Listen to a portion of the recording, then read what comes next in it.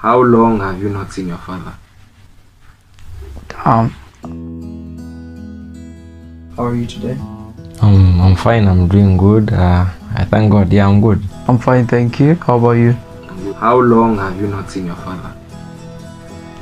I don't really remember, but it's something between 10 to 11 years. Since 2008 or 7, I don't know, around 15, 16 years. Yeah, that's how long I've not seen my father. Do you have any memories together? I only have a memory when we went, he took me to the toilet back in Ethiopia, I guess. Yeah. I only remember going to the beach with him buying us, few cars. Yeah, very little from what I can remember. Him just being funny at some times. You can't really see it, I don't know the right word, but yeah. What struggles have you faced without a father figure? A lot, actually.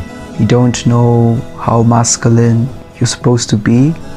You don't know how you're supposed to act in front of women. From just, having sex drive and not knowing who to talk to about it. A very high sex drive, from when I was young. How to deal with women, just having my stance as a man, how to think, like... You go through puberty and you have no idea what it is, and you only rely on science to prove these facts about puberty, like basically just general stuff that you need a father to do, to teach how to be strong, how to be calm, how to be resilient, how to be more confident. Just having that person to talk to, and just, really didn't have that person, who would advise me, Everything came, from the mother and also from self and from all your peers, and it really affected me. But, so far I'm good now, I'm okay. But, yeah, a lot of stuff has affected me from mental health, but so far so good, yeah. Do you miss your father? Yeah, 100%. Obviously, man,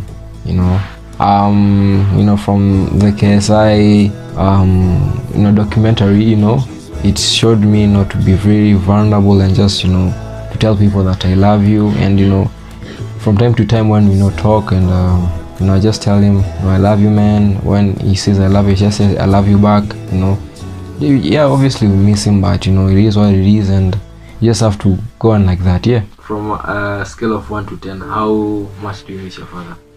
Maybe a 7.5. Are you guys still in touch? Yeah, we are. We talk. Yeah, we're very much in touch. Though we don't speak often, but we're very much in touch. If you met him in person today, what would you do or tell him first? Before, the thought was to punch him in the face. Honestly, I don't know, man, but... was basically just hit him with a bottle and crack his head open.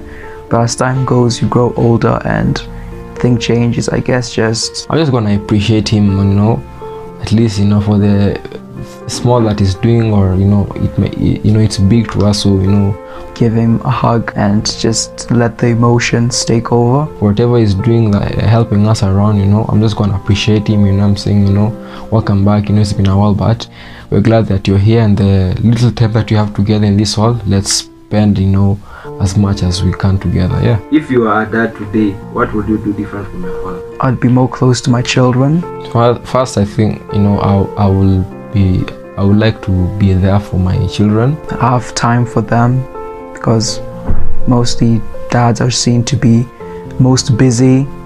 They're seen to, not really have time for the kids, and they leave the raising to the mothers.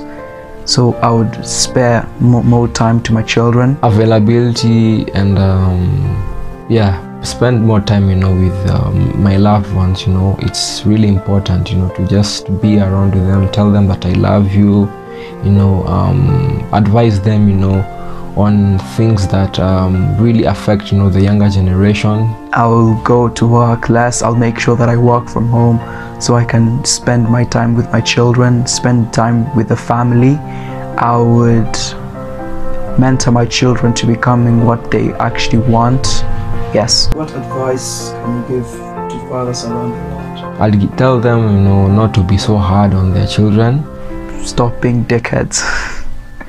you know, especially with the current generation. And also I'll advise them, you know, to tell their kids that you love them, you know, to show them that vulnerability is a very important thing, because, you know, we have men who, yes, maybe you cannot show who, like, how, you know, the deepest things inside you, but it's okay to open up, you know, and just, you know, talk your feelings, you know, and not be too hard on yourself or too hard on people.